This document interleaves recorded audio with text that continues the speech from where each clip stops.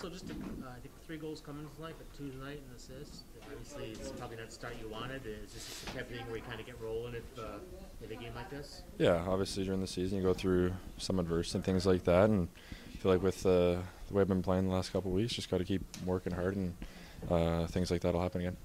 When you look at last year's numbers, a rookie, and then coming back second year guy, what do you notice in different seasons? Like Ben mentioned, maybe needing to play with a little more authority.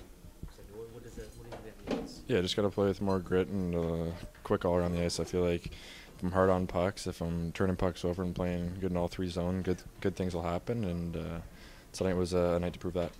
It was an all-around night. You had a great tip, unbelievable shot, and then you had the feed over the goal.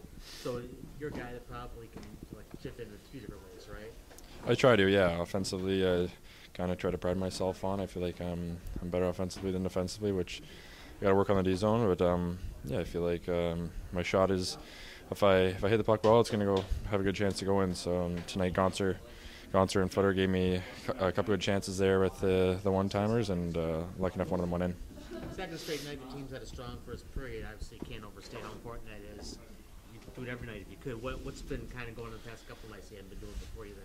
Yeah, I feel like a couple of weeks prior, our starts were pretty slow. So for us to have 2 big starts this weekend's good for our team, and it kind of makes it easier the rest of the way. Just the momentum's on our side, and the momentum swings just going our way. We got to continue to do that.